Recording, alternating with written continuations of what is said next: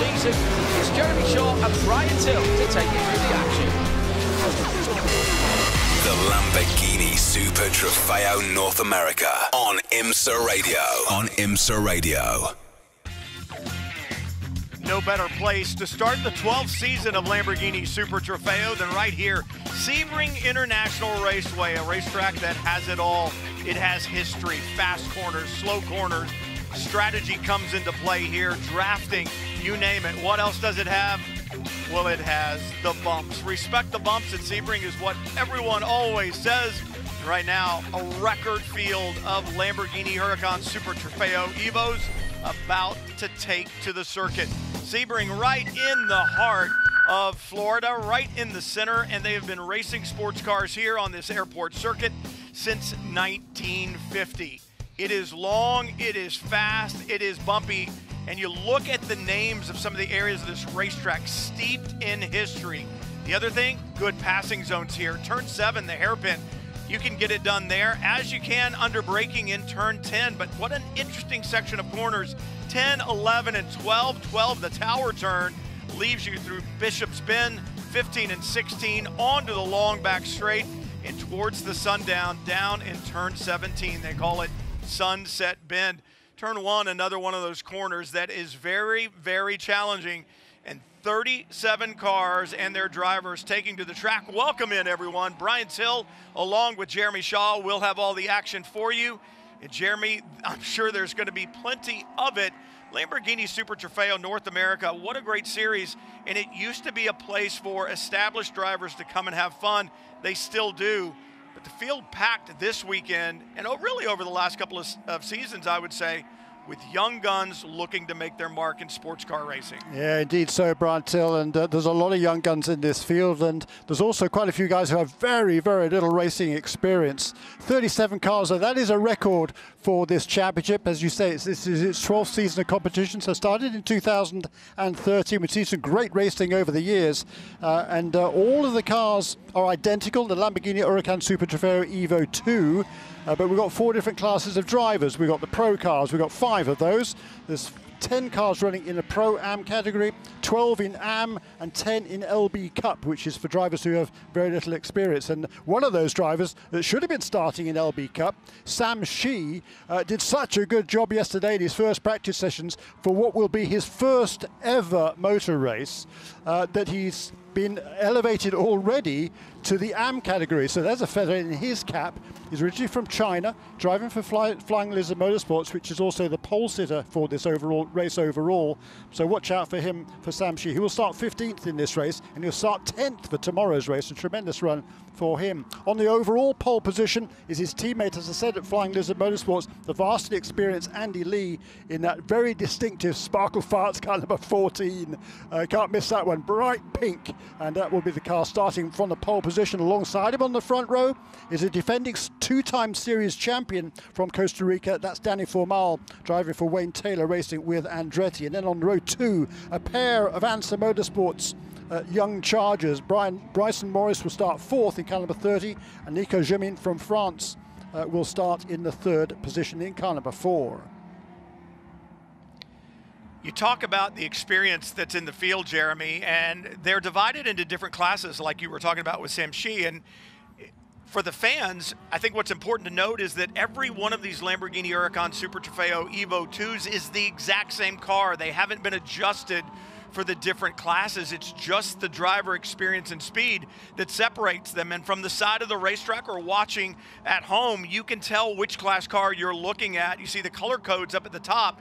There is a triangle in the windscreen up in front of the car, and there's also what I call a chiplet on the rear of each one of these Lamborghinis, and color-coded to tell you the class. That orange colors are pros, Pro-Am, yellow, Am in green, and LB Cup in blue. So look there along the windshield, upper right from the driver's standpoint, upper left if you're looking at it as the car is coming towards you. It'll give you an idea of which class it's in. And I think the thing that's important, Jeremy, for some of these drivers without a lot of experience, even for those that have experience, you've got to be careful about who you're racing with. Know that you're after your own class win. Yeah, plus the fact there's another race tomorrow, so you want to make sure the car completes today's race and gets ready for tomorrow as well. But it's a massive field all lined up there behind that safety car. And boy, this is going to be really interesting here. We had 2 clean qualifying sessions. We've had precious few incidents during the practice sessions. There were 2 practice sessions that took place prior to qualifying a little bit earlier on today. And, you know, it's been nice and clean. Let's hope we can keep it that way. Interesting, we talk about the different classes, 2 different classes of drivers up front right now. You talked about it, Andy Lee on the pole in a Pro-Am entry and alongside Danny Formal in the Pro class entry. Formal, defending champion in Pro. The field coming around 37 cars, a record field for Lamborghini Super Trofeo North America, and the 2024 season underway. That is a magnificent sight as they all head down towards turn 1. A nice clean start at the front of the field. Andy Lee will have the advantage and into second position from the second row is Nico Jumin, ahead then of the 2-time defending series champion Danny Formal. Great move there by Jamin to move up to that second position. Team cars alongside. He was side by side with the 30 on the start. Bryson Morris aboard the number 30 from Hansa Motorsports. But you've got to let these hand-cooked tires get up to temperature, up to pressure, and a problem there in, man, that is a big hit. Drivers left, and you can see a tire stuck on the rear wing of the number 10 as he has, looks like perhaps Graham Doyle had some contact, was moved to the outside, and 2 other cars. I don't know if this is a separate incident, but another incident on the racetrack, the 48 involved, and I think the 11 involved as well. Yeah, Roman Davudi there, car number 11, and number 48, that's Michael Starb, one of 2 brothers in this race. See if we can take a look what happened. By the way, Danny Formal did get himself back up at the second position. There's the problem. Yeah, Graham Doyle just ran a bit wide on the exit there. Just his second season of racing, the youngster from Clearwater in Florida. And he's just made a mistake there on the first lap, unfortunately.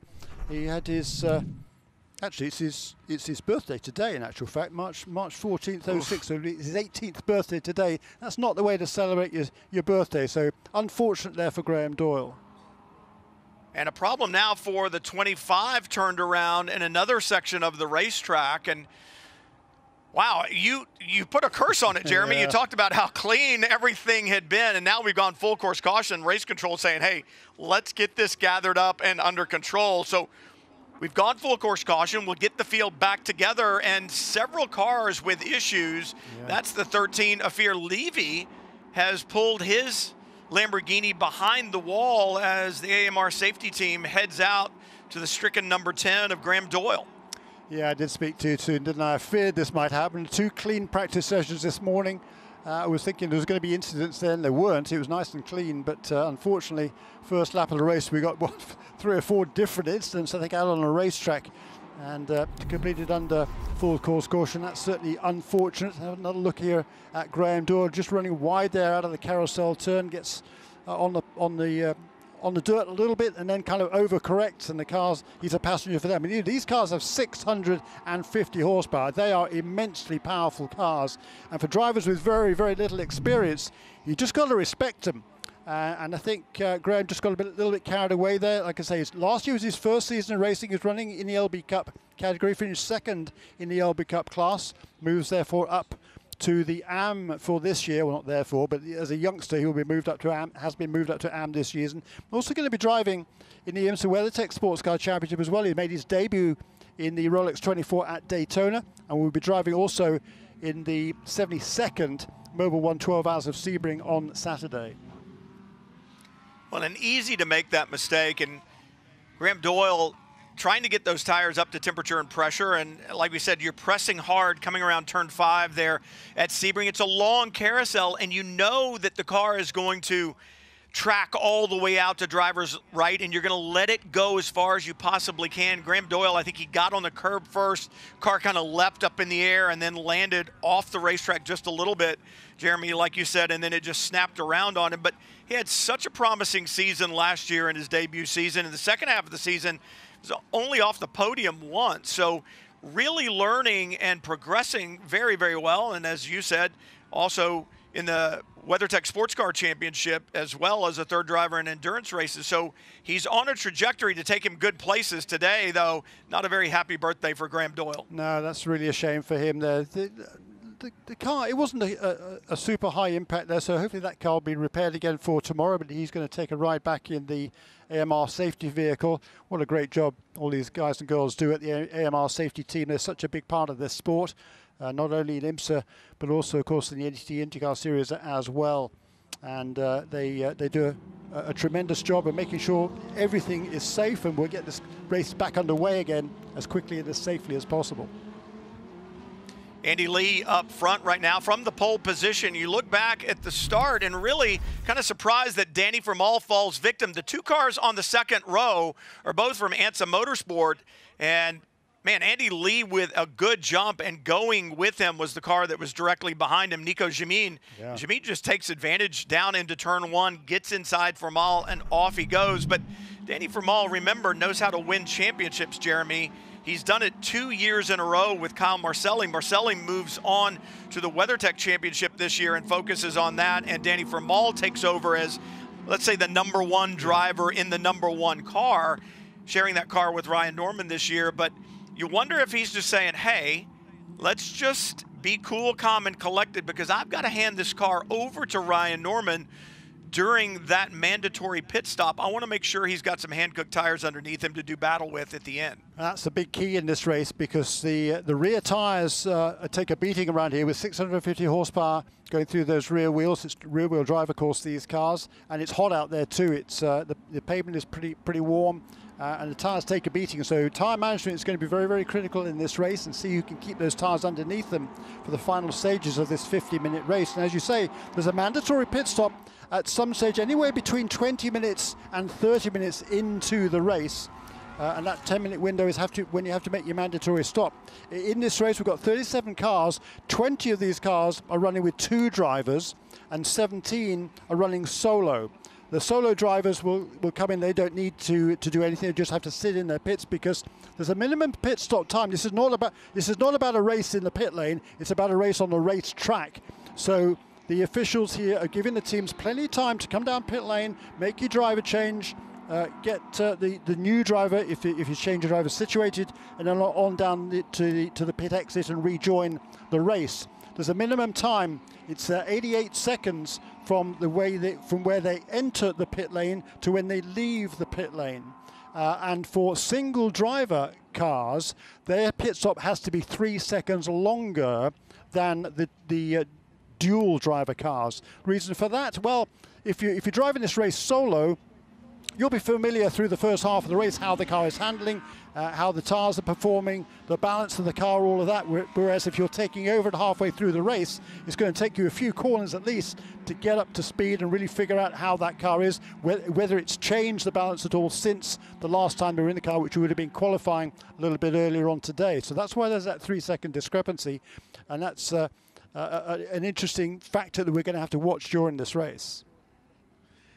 Love looking down at the different spectator areas here at Sebring. Like I said earlier, since 1950, they've been racing here. This was originally a B-17 bomber training base that got turned into a public airport and then into a racetrack. And different configurations of the track over the years, it's changed a little bit. Certain areas have not changed at all. Basically, the front straightaway, the back straightaway, pretty much the same. Giant, thick blocks of concrete that made up the runways here. It doesn't matter what you do, you can never smooth them out, and hence the bumps, especially in turn 17. Airport's still active, and in fact, one of the runways active here this weekend. Planes in and out all weekend long. And I saw yours over there, Jeremy, just a minute ago, one of the bigger jets over there. Yes, yeah, I think it's safe over there. We should be fine. Well, you know, when the fans come from all over the world, that airplane that you're looking at right there, the red and white one, you saw the number on the back. It started with a C. They've come down from Canada. Not sure where these guys have come from, perhaps up from the Keys. And I think they brought some libations with them. Why wouldn't you? I mean, look, this racetrack, this event is legendary, isn't it? You know, the infield area there in Green Park. It's a huge, fantastic party atmosphere here this weekend. Expecting the biggest crowd in the history of this race.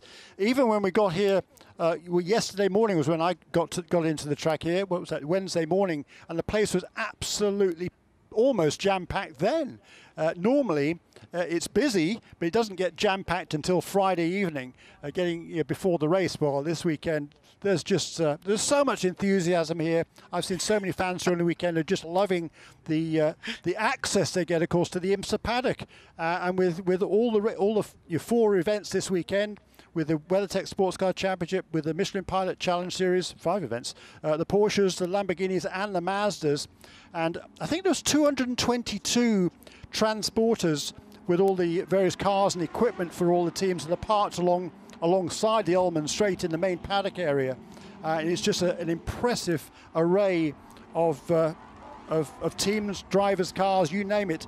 And you can get into the paddock and have a look around, and I think that access is what drives a lot of the enthusiasm for IMSA racing.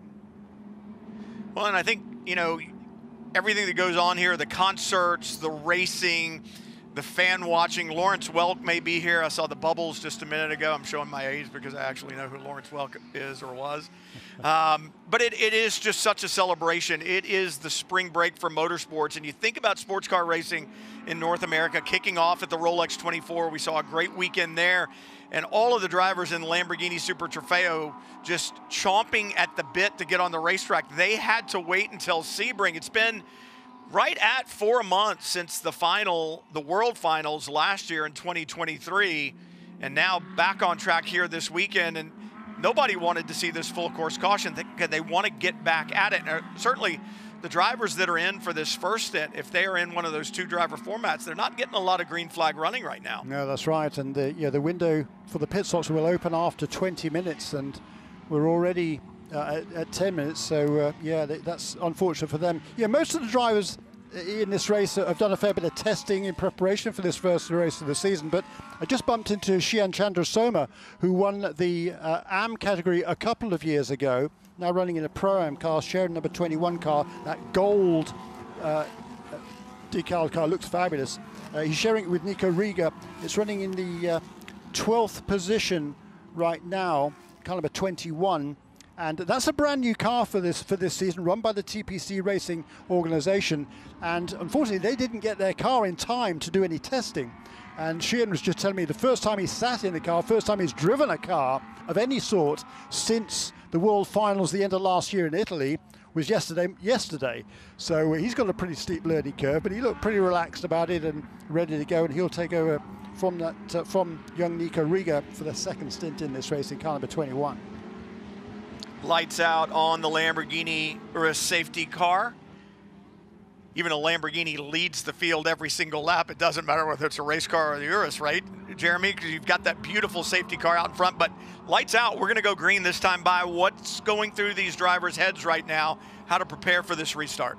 Yeah, well, I mean, for most of them, it was a nice, clean start here. We've talked about the fact that the tyres take a beating here. So you want the tyres to be able to last and have good pace in the closing stages of the race, because that's when the points and the prize money is handed out and the trophies. So you want to make sure the car is good at the end. And for most of the people, particularly in the front 15, 20 positions or so, I think they were pretty respectful at the start, not pushing too hard on these tyres, and make sure they got plenty for the latter stages. But now, you know, with already we're down to 37 minutes to go, so we've already got 13 minutes in the books already. So, yeah, not about a quarter of the way through the race.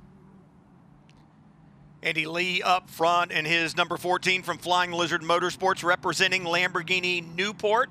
That's the other cool thing about the Lamborghini Super Trofeo Series. Dealerships involved in getting all these cars on the racetrack, and there's a championship for the dealerships as well.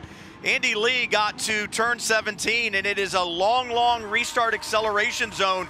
You can go whenever you want, basically from the time you've turned into 17, or you can wait. There was no waiting on the part of Andy Lee. He was out of there, wasn't he? He saw the opportunity to go, and he's done exactly that, trying to get a bit of a lead over Danny Fulmar heading into turn 1, looking to the inside there of Jerome Blekemolen. was car number 77. That's Jake Walker, one of the pro entries. But Jerome Blake Mullen, he's sharing that car with Tim Pappas. Those two have been sharing cars for a long, long time, for quite a while under the Black Swan Racing umbrella. This year they're running with Flying Lizards.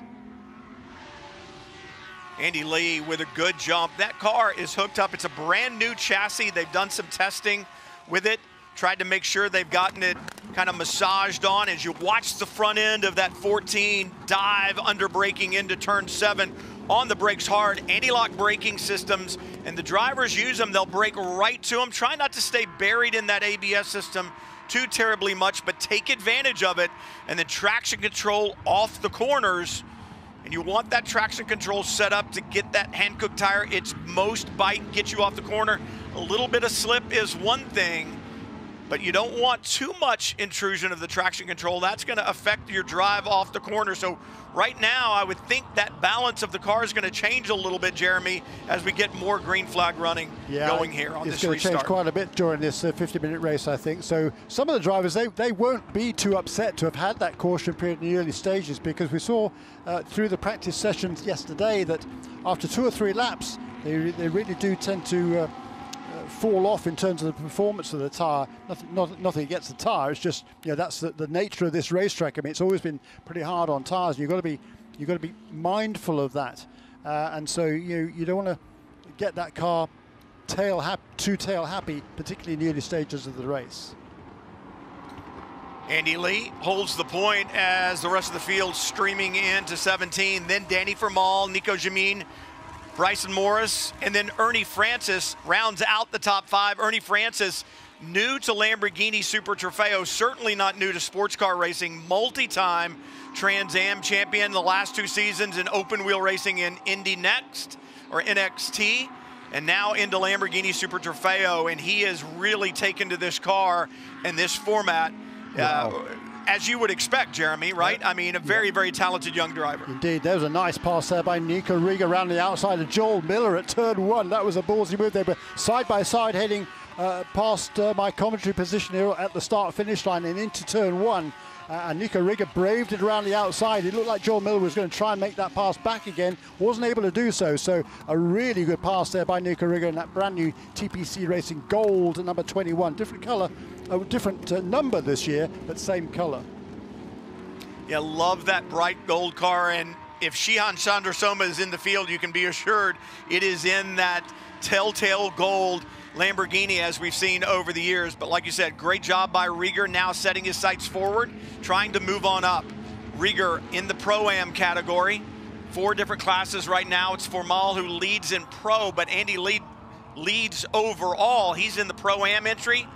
Valles aboard the 34 in LB Cup, and McIntosh leads in Am. Yeah, so Rodrigo Valles, that's a nice job by him in that number 34 car for TR3 Racing to get ahead of Naveen Rao. 24th position overall, but meanwhile all eyes on the front here. Danny Formal, he's not putting any pressure on Andy Lee at the moment, but he knows, of course, that, you know, as you said earlier on, you've got to be mindful of who you're racing against. That's a Pro-Am car ahead of Danny Formal. He doesn't need to worry about that in terms of championship points. He just needs to make sure he stays ahead of those 2 Ansa Motorsports behind him, Nico Jamin and Bryson Morris, the youngster, just 19 years of age from Mount Juliet in Tennessee, suburb of Nashville, making his debut in the championship this weekend. And for Bryson Morris, he's not only driving this Lamborghini, he's also driving in the Michelin Pilot Challenge in the Brian Herder Autosport Hyundai, a front-wheel drive TCR car. That's got to be a real challenge. I asked him about it yesterday, and he said, yeah, I've got to be mindful of it because the Lamborghini is going about 30 miles an hour faster when he heads into turn 1 on each lap. Well, I would think, too, that the Lamborghini probably has close to 3 times the amount of horsepower that the Hyundai has that he's running in Michelin Pilot Challenge. And as you said, front-wheel drive versus rear-wheel drive, a completely different animal. Now down into turn 7 once again. Lee, you see the cars as they come into 7 for Mile now up to 2nd. You see them as they come into 7 a little offline, Jeremy, and then they move back over. That big bump in the braking zone still there in turn 7. The drivers all very much aware of it. Yeah, and Bryson Morris, by the way, he just set the best lap of the race so far, 2 minutes 3.215, a couple of tenths quicker than our race leader, Andy Lee. He's got about a second in hand over Danny Formal at the moment.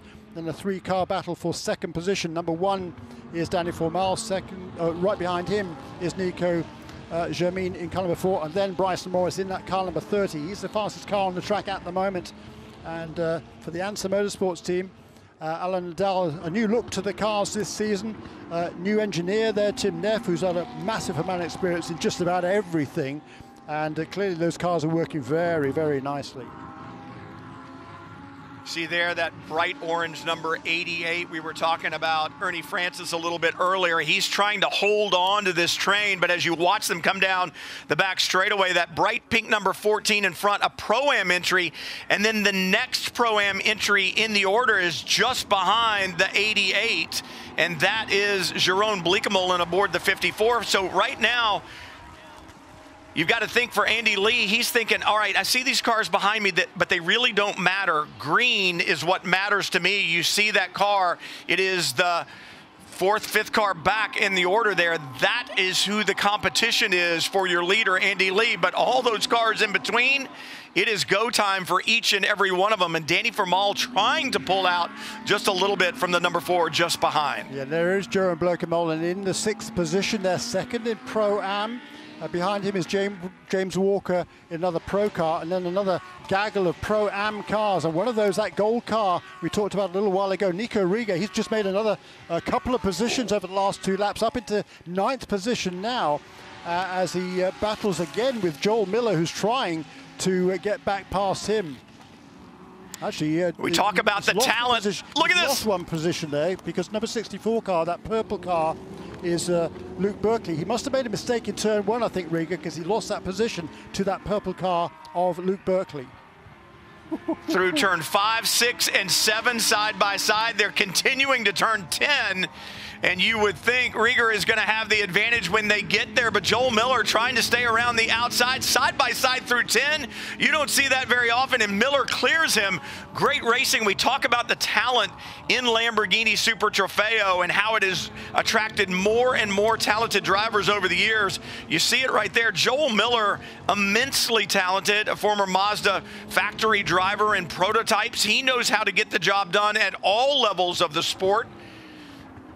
Does coaching, some stewarding as well, and some great respectful driving there by both of those drivers. And this is what we've come to expect over the last couple of years in Lamborghini Super Trofeo. True, but they were kind of banging doors, weren't they, at one stage? They were banging.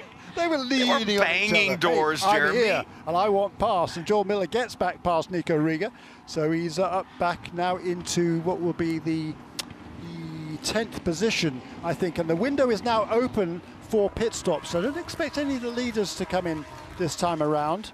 Although both Ansa's cars are in. Yeah, indeed. 3rd and 4th place teammates are both into the pit lane out of 3rd and 4th. Shows you how much I know. So Kiko Porto will climb aboard the number 4, and Loris Cabarrou aboard the number 30, and these drivers will now have their opportunity. I would expect the drivers that are climbing out right now to immediately go get their helmet off, get on the headset, tell the drivers that are getting in what to expect. What kind of car do you have underneath you right now? What condition is the racetrack in? Because it's been a while since they've been out there, and they're going to want to know how to get up to speed as quickly as they possibly can. Meanwhile, Andy Lee still laying down those lap times up front. Yeah, he is consistent lap times as well. 2 minutes 3.4 last time around, 2 minutes 3.5 the previous lap, 2 minutes 3.4 the previous lap, 2 minutes 3.3 the lap before that. So his last 4 laps in just within 2/10 of a second. That's exactly what you're looking for. That's what the veteran driver, some of Andy Lee's experience, is able to do. Well, and this is the time, too, if you've been in a battle on the racetrack and your competitors have come to pit lane, this is the time to lay down some laps, see if you can build up a little bit of an advantage right now on the racetrack. That's what Andy Lee is trying to do, as once again, Jeroen Bleekemolen in the bright green 54 flashes by on the way into turn 16. Jake Walker is the first of the Pro Class cars. He's running 3rd right now, but he's the first of the Pro Class cars, Jeremy, that is a single driver format. And he's going to have to sit for that extra 3 seconds on pit lane because of that, because of his track knowledge. That single driver format, you alluded to it earlier, that minimum pit stop time 3 seconds longer for the single driver format. Yeah, and as we saw for Ryan Norman last year, that can be immensely frustrating because on several occasions last year, as Andy Lee stays out on a racetrack to complete his 9th lap, he will go as long as possible before handing over that Pro-Am car to Slade Stewart. Has a lot less experience. Slade did win the LB Cup a couple of years ago, his first proper season of racing, but Andy Lee will stay out there until as late as possible before the 30-minute mark in this race, before handing over to Slade. The two pro cars behind him, Danny Formal and Ernie Francis Jr., they can come in pretty much whenever they like because their co-drivers are both pretty quick. But Ryan Norman, who will share the #1 car with Danny Formal, last year on several occasions he was running up front in the early stages of the race. Then he'd make his pit stop, and his teammates, the #1, Danny Formal and Carl Marcelli, their pit stop would be 3 seconds faster. After that, Ryan would come out behind and unable to get back past again. So he's got wise to that. He's got a co-driver for this year. Oh! Oops. It's Luke Berkeley running into the back of Joel Miller. Yeah. Yeah, and Joel Miller has really taken the attack to Luke Berkeley, and coming down the straightaway into turn 7, Berkeley with a little bit of a block. Miller puts the car there, and then Berkeley just turned in. I don't know if he thought he'd cleared him or what have you, but the contact was made, and that may have caused damage or cut down a tire for Joel Miller, but the car did not look like it was well balanced at all through turn 10. Indeed, the left rear down. Take a look. So Miller gets by, and then Berkeley just turns in. I think he must have thought that he was clear and he was going to drop in behind him, but that front splitter aboard the 66 makes the contact there, or with the 66 makes the contact, and Joel Miller now with a cut down tire. It's a long, long way around this racetrack to get back to pit lane. Yeah, that's very frustrating for Joel Miller.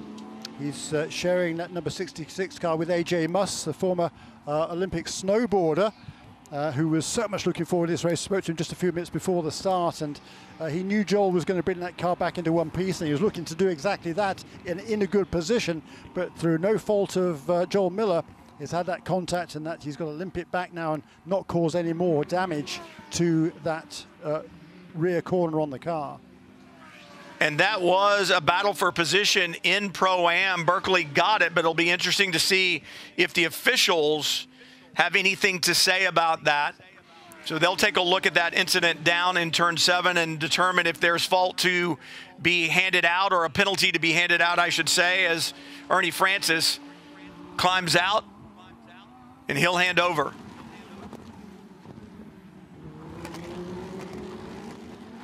Gianno Torino, another young driver, will be climbing aboard the 88, Jeremy. And talk about the young talent. You and I were discussing the lineup the other day, and I could come up with a handful of drivers, probably 3 or 4 of them that I could add together. Well, I won't say 4 of them, but 3 of them I could add together, and they still don't add up to what maybe your or my birthday would be. Careful. Yeah, I mean, look, there's a whole bunch of teenagers in this race. You'd never have thought. That's what I meant, right? Yeah, in top-level sports car racing, or this sort of level of sports car racing a few years ago, you'd very rarely expect to see teenagers out there, but there's a whole bunch of them here now, and there's a bunch of them in the WeatherTech race on Saturday as well. You know, and they see this as a legitimate stepping stone into that major series. That's why they're here. Some of them, quite a few of them, have started off their career perhaps in open wheel racing and now making the move across to sports cars. Others, though, starting off in the sports cars and trying to work their way up to the top level of racing in this genre of car. I would expect to see Andy Lee in this time. He's only got about 2 minutes and 20 seconds to get to pit lane, and if you think about a lap around this racetrack, it's about 2:03. They're going to be cutting it really close if he stays on the racetrack, and he's catching cars who have just come out of pit lane. Indeed, Andy Lee now into the pit lane. Yeah, so there he comes, and I would expect Jake Walker most likely to follow him in second position. Yes, indeed. So number 14 car, the leader, onto pit lane. Number 77 follows him in. The only other cars that haven't yet made a pit stop, I think number 64, yeah, he's in too. That's Luke Berkeley, after serving that, after being involved in that incident with Joel Miller. The incident involving car numbers 66 and 64, that is Joel Miller in 66, 64, Luke Berkeley, is under review in race control. You know, contact is one thing, Jeremy, but when it damages another car, that's when the officials really start to get involved with it. If the car goes around, loses positions, or there's damage to it and it impedes their ability to stay at speed, that's when the officials really want to have a close eye on it. Was it just a racing incident, or was it something a little more that needs to be penalized? They'll take a look. They'll make that decision as we continue to watch the cars now finish pit stops and then back onto the circuit. That was number 57 car of Nick Grote, another newcomer to this sport, serving a drive-through penalty for he exceeded the speed limit in pit lane by 6 kilometers per hour. So these cars have a pit lane speed limiter, which the driver activates with a button on the steering wheel. But if you don't press the button, then it's not going to activate. I think just there's lots of things to play with on these steering wheels in these cars. They're very sophisticated race cars, but ultimately they're down to the driver pressing the right button at the right time. And he's just served that drive-through penalty, so he's back in the fray again, having already, I think, made his mandatory pit stop, but that'll be his second stop for number 57. Now it's going to take a lap or two for the order to kind of shake out and get us back to where we can really determine who is where. Slade Stewart, though, we know now behind the wheel of the number 14 that he loves so dearly. It was his family that came up with this paint scheme, his daughter, and he runs it proudly and has really gained a lot of attention. So Stewart now underway and really kind of came on with his game last year. As you said, was the champion in LB Cup a couple of seasons ago, moved up last year into Pro-Am, and it's really stepping into much deeper waters. And I think a lot of times for these drivers without a lot of experience, Jeremy, stepping into a Pro-Am class is really, really good for their advancement. Now they're paired with a pro driver who's not just coaching them from the outside. They're driving the same car. They can compare data on the weekends, and it really, really helps a lot of these drivers improve much more quickly than they would if they were in a series that was just a single driver format. Absolutely true, yes. And these cars, they are sophisticated. They've got full onboard data systems. There's a lot of really accomplished race engineers in the paddock here as well in Lamborghini Super Trofeo. So there's a lot that these drivers can draw from, both in terms of their driver coaching and also the data that is produced from the car, from which they can analyze their performance and find more speed. Ryan Norman now on board the number 1, Wayne Taylor Racing with Andretti. In third right now. There were only 3 drivers who won in the pro category last year. Kyle Marcelli and Danny Vermeil, obviously they were in the same car. The only other driver to win in pro was Ryan Norman, and he too was with that same team. He now shares that car with Danny Vermeil, but this car just doesn't seem to have the balance that I've seen in the past. There were races last year where Vermeil and Marcelli made it look easy, but they've had their hands full, I think, really kind of all weekend long here. They've led a couple of sessions, been up front, and obviously run third right now, but something on those pit stops gave the advantage to the 2 ANSA Motorsports entries, because the 4 and the 30 out in front, Porto and then Cabarrou, they have leapt to the top on those pit stops, and you see the number 1, Ryan Norman, back in third as he heads around and down towards the hairpin. Yeah, so the minimum pit stop time for the 2 driver cars is, where is it? For 2 drivers is 84 seconds. Yeah, 84 seconds. So just look at their pit stop time here. It looks like they're outside of that, so they should be okay. I believe if they are short on their minimum pit stop time, then they'll have a time penalty added at the end of the race, which is sometimes a bit confusing. But yeah, great stops there by the 2 ANSA cars. It's Kiko Porto who now leads in car number 4. The young Brazilian, 20 years of age, very impressive young man is Kiko. And he is a former champion in the USF 2000 championship. He won that a couple of years, 2021 actually, and raced the last couple of years very impressively in the next step on the open wheel ladder. This year though, seeing an opportunity to join the sports car ranks, and he did a brilliant job in qualifying this morning for the second race. He will start on the pole position in car number 4, will Kiko Porto. Set a lap time right at the end of the session, which in itself is impressive, because they have to run the same set of tires through both of the qualifying sessions, so it had run for a full half an hour before he set that time. And right in his wheel tracks is Loris Cabarrou, his teammate, another 19-year-old who's taken over from Bryson Morris. And two young drivers turning to the sedan-based or GT-based series to say, hey, this is how I want to move up my career and further it. As you saw, the number 14 of Slade Stewart drop behind the 77. Not unexpected to see that. Jake Walker behind the wheel of the 77.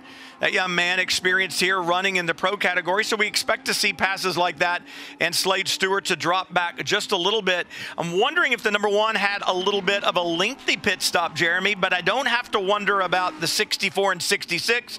There was a penalty handed down for incident responsibility there with that incident with Joel Miller, so the 64 will have to serve a penalty.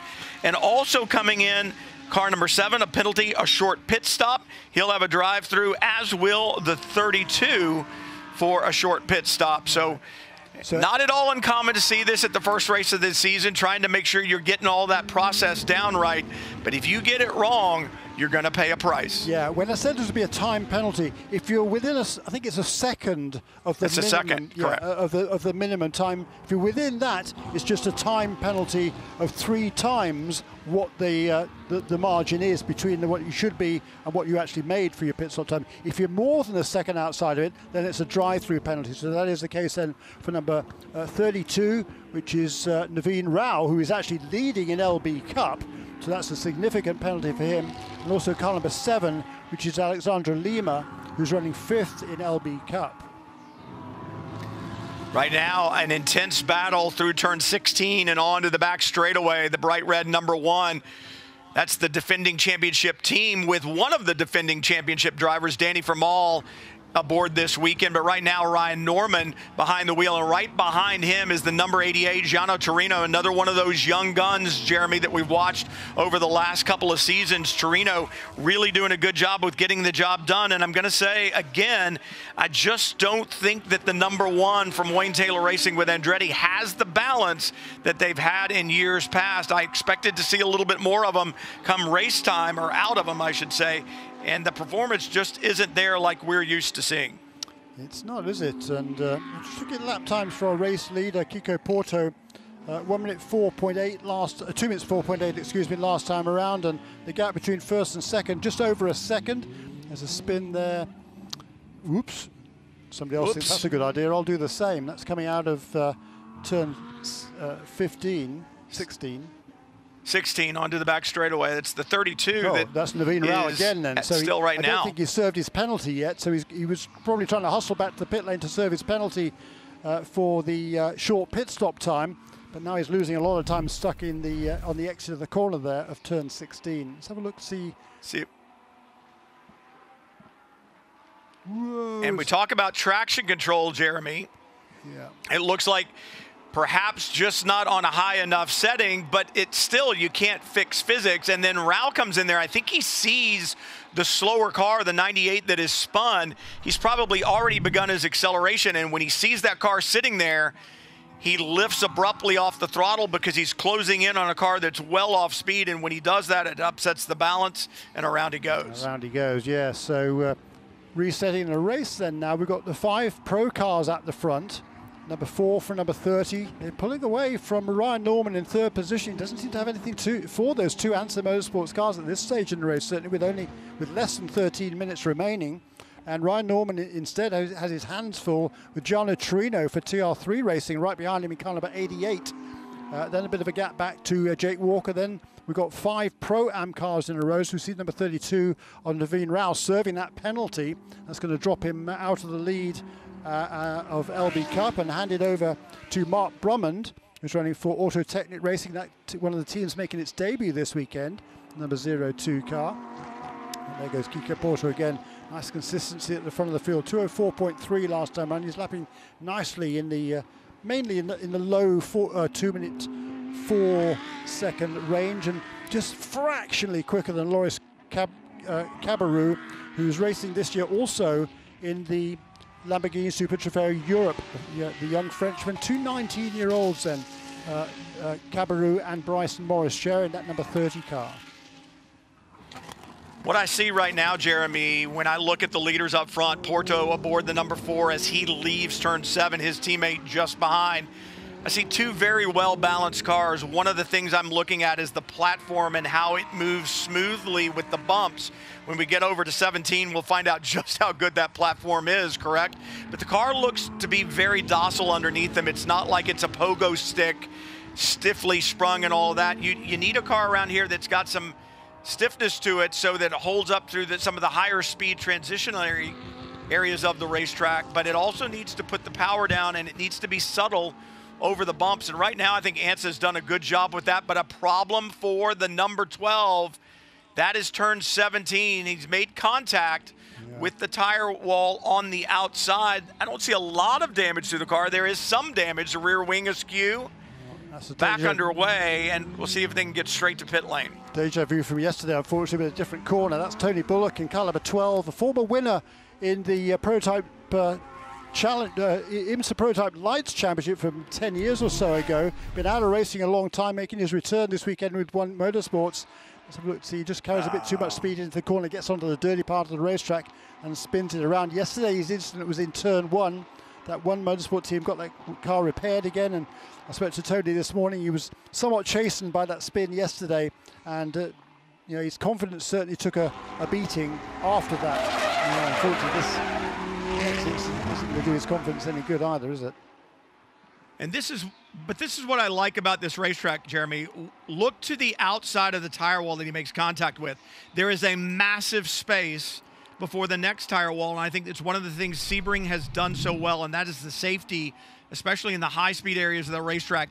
If you were to lose your brakes and have a high-speed contact with that tire wall at the outside, it moves the entire wall across a pretty open area of concrete before it gets to the next safety barrier. All of that dissipates massive energy, and it makes turn 17 so much safer than it's been in years past. Yeah, it does, doesn't it? It's there have been so many improvements, as you say, over the years here, and yeah, that was a relatively light impact there for the number 12 car of Tony Bullock, but yeah, it's unfortunate for him to have two incidents in the same weekend. But you know, he knows it's a long season. He'll be back, and he's got a good head on his shoulders. Lots of experience earlier in life, perhaps. He might have been out of sport for quite a bit of time, just done some club racing over the last 10 years or so, but he'll be back. He was showing some very, very good pace yesterday before that incident. That's number 12 car then back underway. And we saw Sam Shee with the spin earlier in turn 16, right here where Bullock is going through in the number 12 onto the back straightaway. And think about Sam Shee. This is his first auto race. Yeah. And it's in a 650 horsepower, 160 mile an hour Lamborghini, and a problem for the 66 off. Not exactly sure where that is because shot kind of tight, but gets it turned around and then back underway. And, you know, it's a handful. AJ Musk behind the wheel of the 66, sharing that car this weekend with Joel Miller, and it's kind of been through the battle. Let's see if we can see what happens to our former Olympic snowboarder. Yeah, I think he just lost it under braking. Okay, he's looking to go inside another car. There's a contact between the two. Yep. Yes, that's 22 is Courtney Crone driving that car for World Speed. She's making her debut this weekend. It was Scott Huffaker who drove the opening stint in that car, and she didn't see AJ Musk poking his nose down the inside. Not sure AJ was really quite close enough to make that move, to be perfectly honest. I don't think you can really blame Courtney for that. And AJ will get that car back underway. So it's been an eventful day for that number 66 car. That was a car that was hit earlier on by Luke Berkeley, whose co-driver, who is Garrett Adams, making his debut as well this weekend, had to serve the drive-through penalty for the incident responsibility that was caused by Luke Berkeley. But you know, he's had an eventful race, but he's still going there and in the top 10 in the Pro-Am class. And Jake Walker is going to have time added to his pit stop. That's one of those pit stops less than a second short, so there's a multiplier that goes with it, as you said. And the 0-2 will also have a time penalty at the end of the race for a short pit stop. That same multiplier being applied there. Up front right now, though, Kiko Porto aboard the number 4, I should say, not above it, I hope. And then the 30, the teammate just behind. Ansa Motorsport really doing a good job to get a handle on this racetrack right now. Good cars underneath those two drivers. A problem for a car over in turn 15, and the 23 with an issue as well. That's Chris Tasker there, Christopher Tasker, again. who in that Fly Alliance Lamborghini. He's doing a nice job. He was 4th in the LB Cup class. Again, a guy with very, very little racing experience. He gets it underway again without any major dramas, but he's going to give up that 4th position in the class. And it's a very similar problem to what we've seen with other cars. It looks like turn in is okay, and perhaps right about throttle application you lose it a little bit, and you may be wondering, well, how can that happen? It's got traction control. Well, it does have traction control. The traction control also does not work. It's not stability control.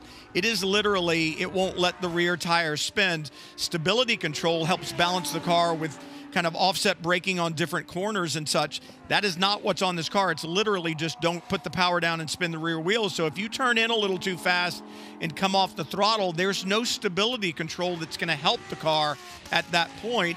And if you have the traction control turned down a little too much and get your foot in that 650 horsepower before you've got the grip to accept it, either one of those scenarios, you're going to go around. You are indeed, and particularly in the later stage of the race, we talked about earlier on, these rear tires take a hammering. In 50 minutes racing around here in pretty warm conditions, you are going to lose traction on the back end of the car, and that's something the more experienced drivers will be able to cope with. For lesser experienced drivers like Christopher Tasker, it's kind of a new thing for him, particularly to be running up there in the 4th place in the class. He was doing a really, really excellent job there. But he'll learn from that, and he'll come back stronger tomorrow. I know he's got a big cheering section here. I don't think his wife's here, but his wife's, they're expecting a baby fairly soon, so he's all excited about that. But I think right now he's concentrating on his driving. Meanwhile, at the front, these two Answer cars are kind of checking out from the 3rd place car, and Ryan Norman, in fact, last time around was overtaken for that 3rd position by Gianno Torino in car number 88. Again, watching these two over the bumps, it'll be interesting to watch turn 17 here. I was talking about how compliant these chassis look, and for 20-year-old Kiko Porto, what a great job he has done. That transition from open wheel to GT racing, I would say it's been highly successful, at least to this point. Watch the car through there. They're solid, Jeremy. Look at that. It is a nice, smooth ride. Everybody's going to want to know what the shock package is that ANSA has on the 40, on the 4 and the 30. Yeah, it's everybody runs the same shocks in these series, but Tim Neff has more experience with shock absorbers than just about anybody else. He's the new race engineer for ANSA Motorsports this season. A new look, new colours on the cars, new engineering staff there with Tim leading it, and these two young drivers are doing a fabulous job out front there. And Kiko Porto, this is not his first sports car races. And a couple of races in Brazil, including a race the end of last year on the Goiânia. It was a NASCAR Brazil race in a stock car, and it was on a kind of a modified oval, a very flat oval at Goiânia with no banking at either end of the track. He won that very impressively, and he's doing a fabulous job here transitioning to the road course at Sebring, which is a track, of course, he knows very well from all the testing he's done in the open wheel ranks earlier in his young career. Yeah, and when you talk about testing here, whether it's IndyCar drivers or drivers on that ladder system in the open wheel area, this area of the racetrack that we see Kiko going through right here, this is part of the test circuit. They run what they call the short circuit. But as they come out of Tower here, they're not going to go down through Bishop's Bend. In fact, just about right there, you see the track turn off to the right. They're going to make a right-hand turn, rejoin at what we call turn 3 on the long course. So this area of the racetrack is one that they don't get to drive through, and certainly turn 17 is an area of the racetrack that they don't drive through. True, but he's raced on the long circuit here as well, and as you can see, they pulled away well away from Gianno Torino now in 3rd position. What has happened here? The 4 dropped back behind the 30 for just a moment through the turn 15. Is that a lap car? Yeah, in between the two of them, yes, it is. It's okay, there you go. Similar Scared livery, me for a moment. Yeah, no, exactly right. No, it's Porto who still leads. Just looking back to the Pro-Am class, 6th position overall, Nick Persing in car number 8, who shares that car with Nate Stacey, who drove the opening stint of this race. That's another WTR with Andretti, Wayne Taylor Racing Andretti entry. He's leading the Pro-Am class, got a big lead now over Tim Pappas, who's done an excellent job taking over from Jerome Blekemolen, second in the class, but he's under increasing pressure now from Patrick Liddy in car number 72. Patrick has taken over from Blake McDonald, who drove the opening stint in that Forte Racing entry. White flag is out.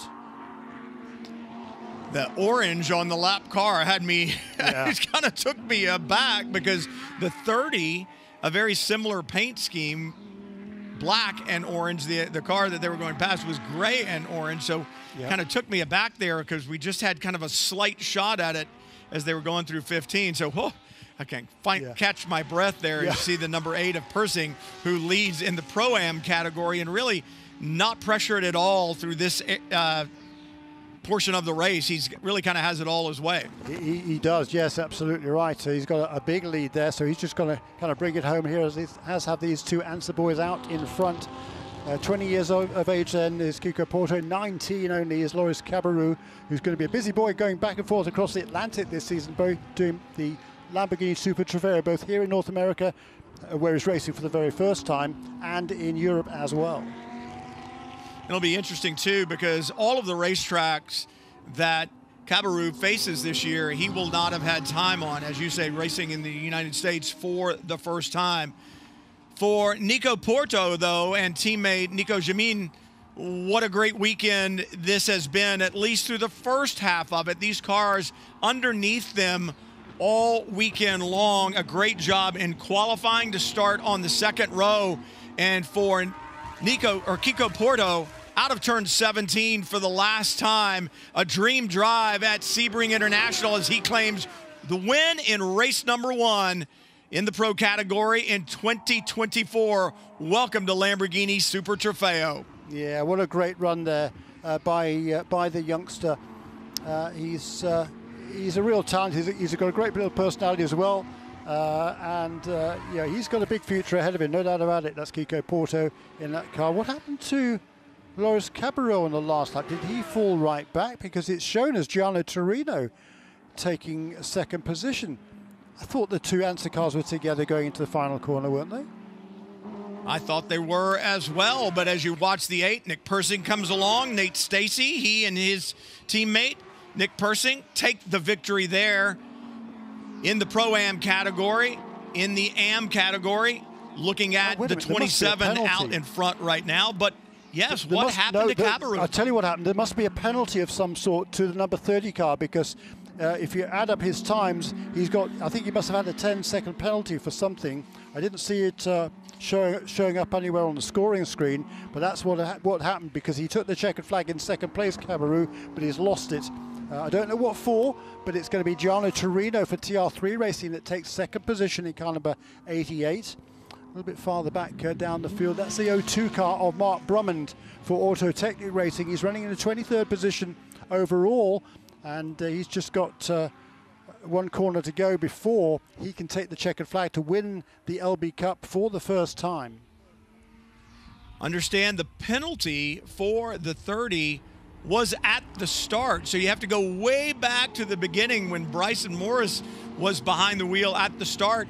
Must have pulled out a line before the start finish. That's a no-no. The penalty comes at the end, and now checkered flag falls on Brummond, who takes the victory in LB Cup. So all 4 of our class winners have crossed the line. Great racing here, and we'll tell you, for ANSA Motorsport, you look at that victory that they had and the performance of the 30, because still Bryson Morris and Loris Cabarrou come home with a podium finish. But the dominant performance was with the ANSA team here today. We'll see if any of the other teams can rebound. What do they have for tomorrow, Jeremy? You still have time to make those adjustments. You do indeed, but Kiko Porto will start from the pole position after that brilliant run at the end of the second qualifying period earlier on today. So as we can see, the performance of those cars through this race was really consistent. Very, very impressive. And he's going to be starting from the preferred position at the front tomorrow. And it'll be Ryan Norman who will start second for tomorrow's race in car number 1. He had to settle for 4th place today for himself and the 2-time defending series champion Danny Formal. Taking a look at the unofficial results. Once again, Porto and Jameen up front in the Pro category. Then in Pro-Am, Persing and Stacy, a good driver pairing. We saw strength with those two last year, and they have continued right where they left off. So with a victory here in Pro-Am. Then Dobson aboard the number 27, the solo drive there for Ken and Forte Racing. They'll take the victory in the Am category. And then back in LB Cup, well back in the order is Brumman aboard the 02 as you look at the rest of the order right there. 37 cars, a record field for Lamborghini Super Trofeo North America in the 12th season for this series here. And man, the racing is what I expected, Jeremy. It's busy, and this is a racetrack that will take its toll on you. Saw some great driving, some respectful driving, and a couple of hiccups here and there, but that's to be expected here with the diversity of driver experience and talent that you have. Yeah, fair comment. I mean, all the incidents were early on, there were a few later on, but nothing of any significance. It went green all the way after that early full course caution. And hats off there to Kiko Porto and Nico Jameen for the overall win. Nick Percy and Nick Stacey in Pro-Am. Brilliant job there by Ken Dobson, making his return to racing after a lengthy absence to take the Am category in caliber 27 there. Really good run for him in the Forte Racing entry. And then in LB Cup, again, it's Mark Brummond who comes away with his first victory in the class, with John Hirschberg also for Forte Racing in second place, only about 3 seconds behind him. You saw Loris Cabarrou moving up to the door of the number 4 and congratulating Kiko Porto on his victory, and that's why you come here. It's what Lamborghini Super Trofeo North America has built itself into over the last couple of years, a place to come and impress those that you want to help you in your career. And for Kiko Porto, Nico Jameen, that's exactly what they did with the overall victory here today. There's more coming from the weekend, though. Race number 2 tomorrow afternoon. Make sure you stay with us. We'll see you there. For Jeremy Shaw and Brian Till, we'll catch you tomorrow from Sebring. This program is a Radio Show Limited production. For more, check imsaradio.com and subscribe to IMSA Radio wherever you get your podcasts. Thanks, bud.